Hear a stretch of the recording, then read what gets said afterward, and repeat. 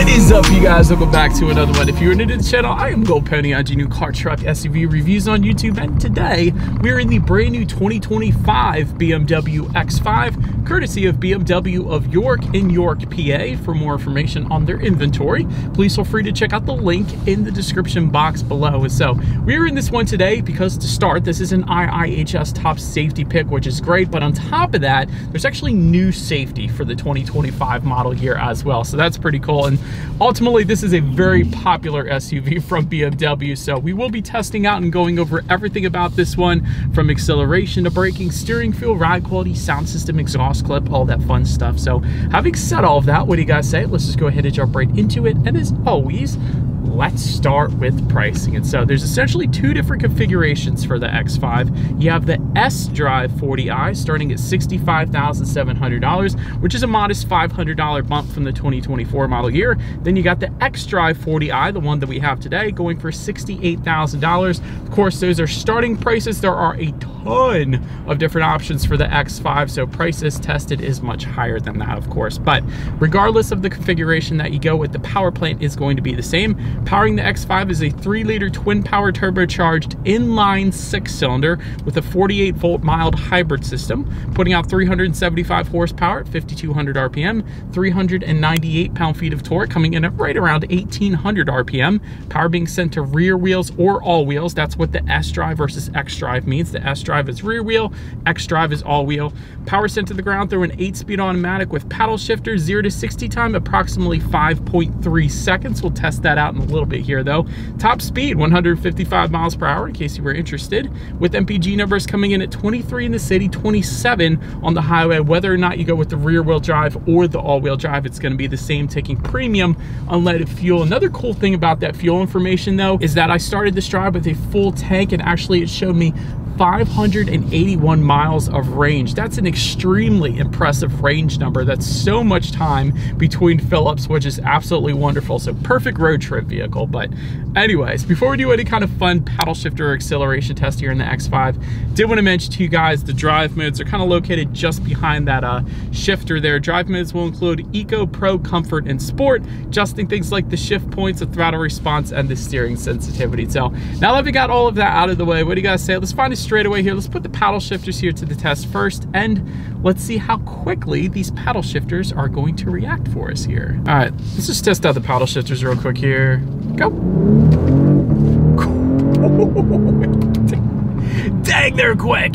The other cool thing about the paddle shifters though is it actually does kind of, it lights up the gauges a little bit when it tells you that it's time to shift, which is pretty darn cool as well. But dang, and there is a full manual shift mode. I started out in first gear and I held it there for a couple seconds just to see if it would shift for me, and it didn't. So that's super nice. You just press the shifter back an extra time there, give back full control to the car now. But yeah, paddle shifters are lightning quick, which is an extreme rarity, if I could talk, in SUVs. So typically you find that in sports cars, but very rarely in SUVs. And this isn't even an M car, so that's insane. Paddle shifters are wonderful. Now let's go ahead and find one more straightaway. I gave back full control here to the X5, and let's see how quickly we can get this one here up to speed. All right, from a standstill in 3, 2, 1, go. Not bad. That is not bad. That is not bad. So I was expecting some kind of a delay because turbocharged and all that, but I think it's because of that 48-volt mild hybrid system. There actually wasn't really any delay. I mean, it wasn't like electric vehicle kind of acceleration, but that was dang good. So turbo lag was eliminated because of the 48-volt hybrid system, and that was plenty of an acceleration to merge you onto any highway here in the US. So yeah, that's plenty quick. Paddle shifters are really what impressed me though. But anyways, to go along with that acceleration, as always, braking is equally important. And so 4-wheel ventilated disc brakes do come standard on the X5. As far as that 6E0 stopping distance goes, that comes in at a very impressive, actually, 119 feet. So as far as braking feel goes, it's okay. It's okay. I don't mind it. And really what I say in the past is anything in the 1-teens is really a sports sedan number, so that is plenty fine for what the X5 is. I'll just put it that way. So I got no issues with the braking there. But so then touching on suspension and handling, up front you're going to get a double wishbone type front suspension. In the back, a lightweight multi-link integral rear suspension, front and rear stabilizer bars. As far as ride quality goes, that's been perfectly fine in my short little test drive here today. Definitely above average for the ride quality. This thing is absorbing Pennsylvania's road imperfections very nicely, and there are so many of them here in York, let me tell you guys. So 100% on point with the ride quality. As far as steering feel goes, this is definitely on the heavier side of things. It's not super heavy, but it's a lot heavier than most of the other luxury SUVs that I test drive. I will say that, which I personally prefer. It gives the driver a better feeling of being in control of this one. But what impressed me the most about the X5 is the cabin noise, or the lack of cabin noise. This is an incredibly serene cabin, like extremely luxury like serene cabin. So I can imagine there's very easily front laminated glass as well as laminated front door glass as well, because this is one of the most serene cabins I have experienced in quite a while. So wonderfully serene cabins. One of the first things I noticed, like I said, so incredible there. Touching our rear visibility, I can see perfectly fine out the back because of the shape of the X5. It's not like a coupe-like version, so you really shouldn't have any issues with rear visibility there. On top of that though, when touching on forward visibility, rain sensing windshield wipers do come standard on the X5, so whenever this thing detects any kind of mist or rainfall, it's gonna automatically turn on the windshield wipers for you. So kind of like automatic headlights. It's definitely very nice.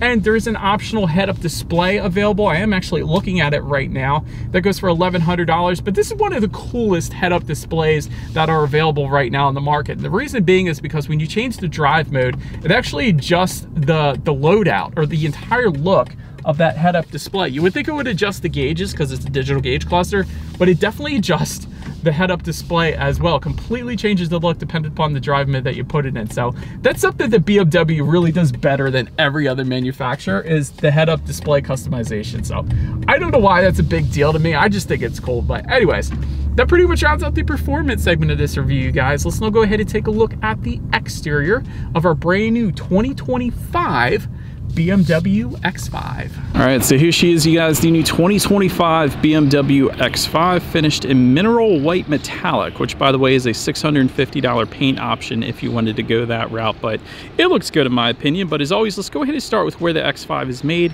Taking a look at the VIN, first character is the number 5, indicating that the new X5 is built and assembled here in the US, believe it or not, specifically South Carolina, which is pretty cool because I'm heading off to Myrtle Beach in a couple months, so heck yeah. But anyways, let's go ahead and start up front. Active kidney front grille with satin aluminum or gloss black surrounds, depending upon the configuration that you go with. Of course, an active kidney front grille, active meaning that the grille shutters are going to open and close dependent upon the engine cooling that is needed at any given time. So that's a pretty cool little feature there.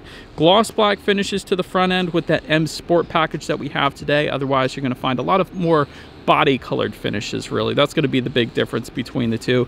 You do have those front air curtains finished in gloss black with our M Sport, of course, to the sides there. That's going to help direct air around the wheel and tire combination for a little better aerodynamics, of course.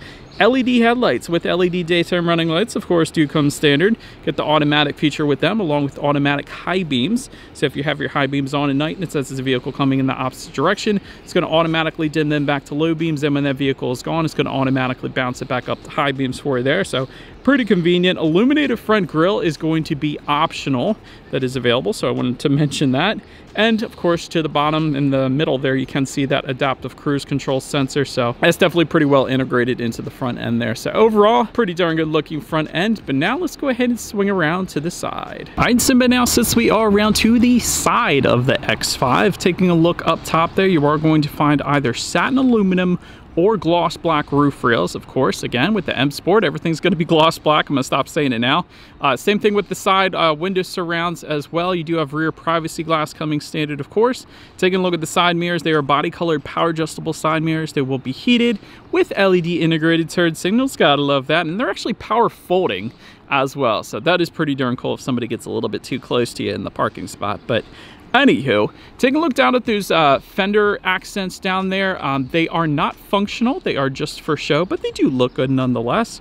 Then taking a look down at the wheel setup, 20-inch V-spoke aluminum alloys do come standard. However, there are 20-inch, 21-inch, and 22-inch wheel designs available to really customize this one and make it your own. One of my favorite things, though, is the body-colored side skirts and fender surrounds. If you guys watch my videos before, you know that's something I usually harp on because so many SUVs out there typically will finish that in a matte black, but the body-colored accents always look so much better, so much more high-end in my opinion. So well done BMW for doing that. But anyways, that pretty much rounds out the side profile. So now go ahead and swing around to the back.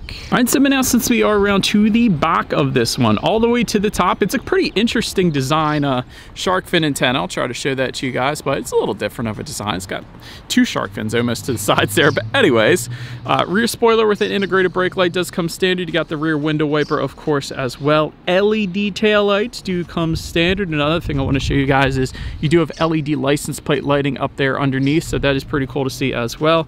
To the bottom there, you guys see that tow hitch. That's an option. We do got that option, of course. I think it goes for $600 or $700, so that is available. But to the sides, BMW always crushes it with their exhaust, I swear. They've done this for a while, but integrated dual exhaust outlets with either satin chrome or gloss black tips. I love the integration into the rear bumper. I think BMW is one of the few that does that. Mercedes-Benz will have you think that they do that, but they actually tuck away the exhaust underneath now. So BMW, thank you for continuing to do this correctly. So anyways, having said that, I do believe you guys know what we have to do next here. As always, here is that exhaust clip.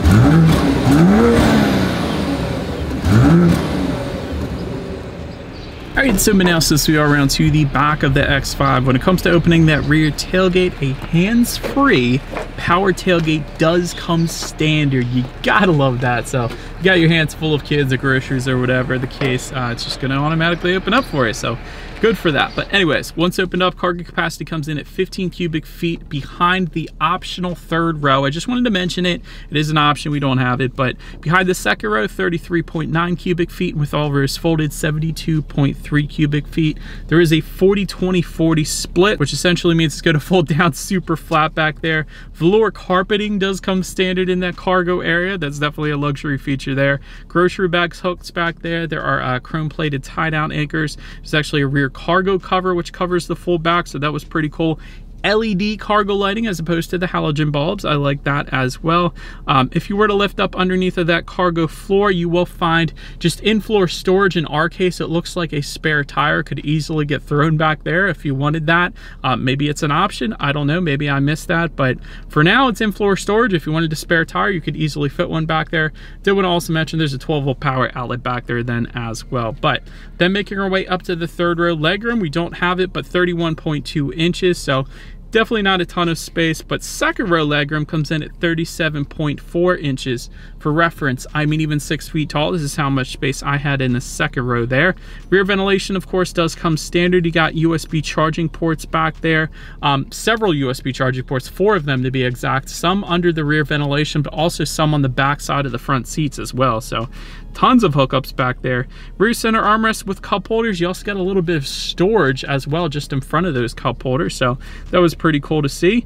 Rear window sunshades, they go for $250 if you wanted to go that route. We don't have them with us here today, of course. You got a little bit of storage just underneath of that rear ventilation, so that was pretty cool to find. And then heated rear seats are going to be optional. We got those as well, so spoil the rear passengers a little bit. But then making your way up to the front seats, let me just tell you guys, these seats are incredible. 16-way power adjustable front seats do come standard. That's 16-way, that's so many different adjustments. Typically you find 8-way power adjustable front seats, so 16-way is insane. Lumbar support, of course, coming with that. Leather finishes do come standard. Heated front seats do come standard. Ventilated front seats, I see those buttons as well. So pretty much you got everything with these seats. Speaking of, the headrests are incredibly comfortable. They're almost pillow-like as well, so everything is done very well in terms of seat comfort without a doubt. But now let's go ahead and take a look look at the steering wheel though, because this is equally impressive. Tilt and telescoping, of course. It is power adjustable. It is leather wrapped, and you got the M logo at the very bottom if you go with that M Sport package that we have today. And by the way, the M Sport package also gives you these massive 10-2 grips. They're bolstered so thick. I always say I love that because it gives the driver a better feeling of being in control. At least it gives me that feeling. So I'm a huge fan of the steering wheel. It is heated, by the way, as well. So anyways, now let's go ahead and make our way to the startup. Let me start by showing you guys the key. This is specific to the M Sport package because it is M Sport specific key. It's got the colors and all that. On the side of it, you got the panic button, the button to pop the rear tailgate, the unlock button. But on the front of it, you got that lock button, which is the BMW logo. But if you press the lock button 3 times, that's going to be a remote start in case you were curious how that worked. But it is all keyless entry with a push button start. So all I'm going to do here is simply put my foot on the brake and press that silver engine start button located just to the left of the shifter there. And so once started up, you got a curved 12.3-inch digital gauge cluster. I love that look.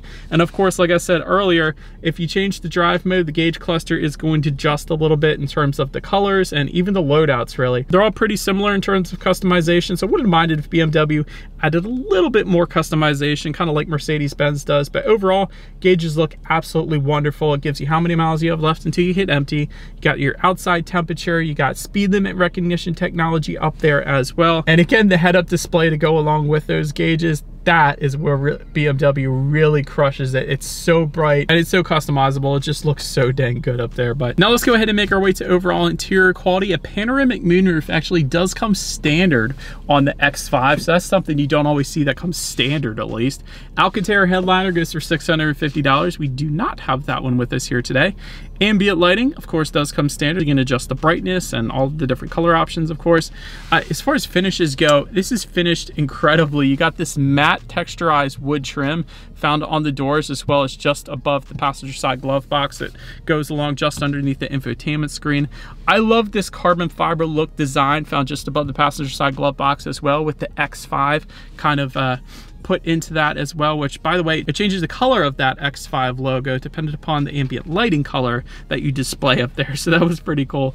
Just in front of the shifter there, you have a wireless phone charger as well as your key card.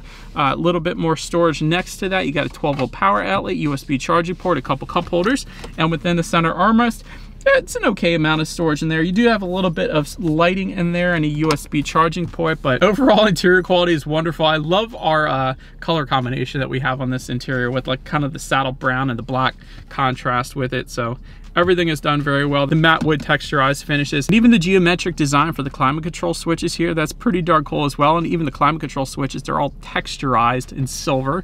So yeah, a lot of attention to detail done with this one. But now let's go ahead and take a look at the infotainment screen. It is a 14.9-inch touchscreen infotainment system. Bluetooth and audio streaming does come standard. Wireless, Android Auto, Apple CarPlay. Factory navigation system you can access up there. Ambient lighting settings you can access up there. Your climate control information, your heated steering wheel and heated seat buttons, all of that stuff can be accessed through the infotainment screen. There's so many different things you could probably play around with. I don't have time to play around with all of them, but oh, YouTube, you can access YouTube up there. I didn't know that.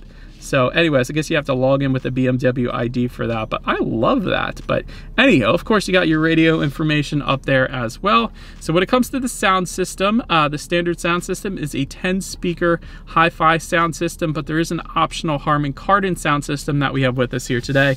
That one goes for $875. That's actually an option I would probably go with, because typically with upgraded sound systems, they're usually $2 to $3 grand if they're good. So $875, that works for me. I'd go that route. But having said that, I think you guys know what we have to do next then. Let's go ahead and turn on the radio, see what we got playing this morning, and let's test out the clarity of this one.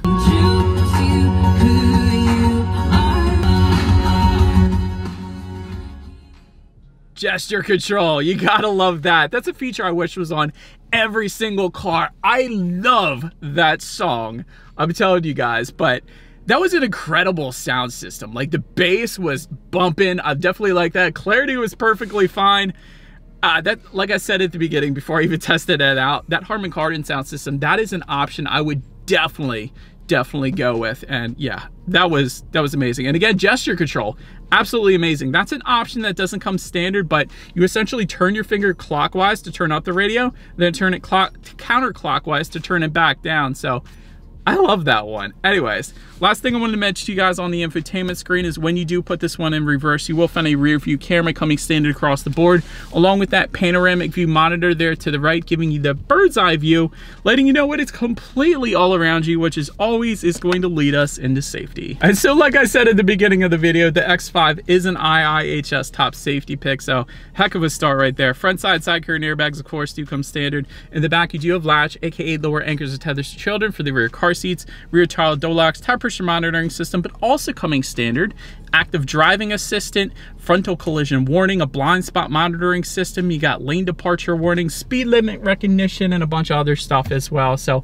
anyways, overall, when it comes to my final thoughts here of the 2025 X5, I loved the curved tech. That's something I think they came out with last year. Not 100% on that, but it's different. Usually you find just straight tech, and I don't know, I like different, so I think that looks good. Paddle shifters are ridiculously amazing. They're incredibly quick, and that's something I didn't expect off X5 that doesn't have an M associated with it, so love that. This thing is plenty quick, by the way, so overall driving dynamics are pretty darn good in the X5. Interior quality is great. Love the matte wood trim. I love the ambient lighting colors. I love our color contrast. So overall, they did a wonderful job with that as well. Super bright head-up display. That's another thing that I really loved on this one. The fact that it's so customizable. That's something that BMW has on every other manufacturer right now. So huge fan of that.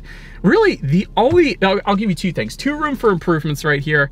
It is an unusable third row if you were to go with that third row. 31 inches really isn't a lot at all. So it's just not a ton of space. So I'd probably stick to the 2-row like we have today.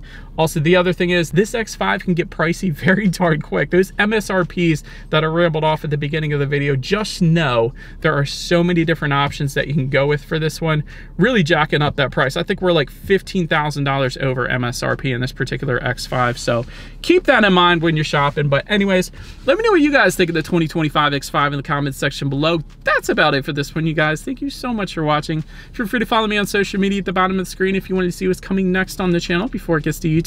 Be sure to hit the subscribe and the bell notification button if you're into new car reviews. That is what we do here on this channel after all. Do appreciate you guys watching more than you know, and I will see you guys all in the next video. Stay gold.